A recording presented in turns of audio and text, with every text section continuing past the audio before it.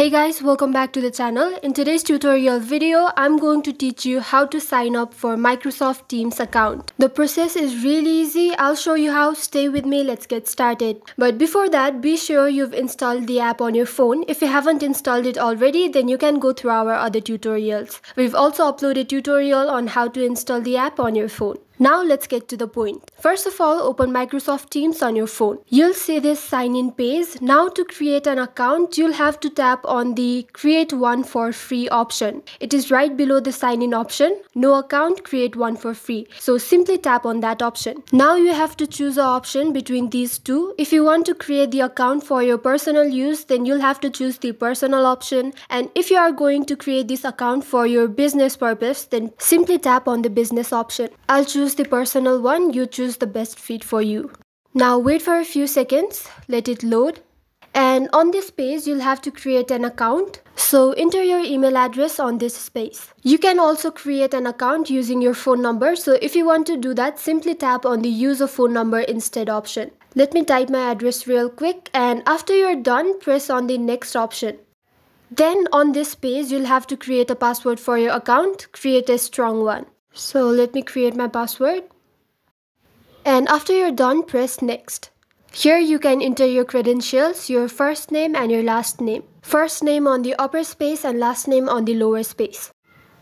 After you're done, press next again. Now here you'll have to choose your country and your date of birth. So choose your country. You can choose any country from this list. And then enter your date of birth from the lower option. Choose your day and then choose your month and type your year.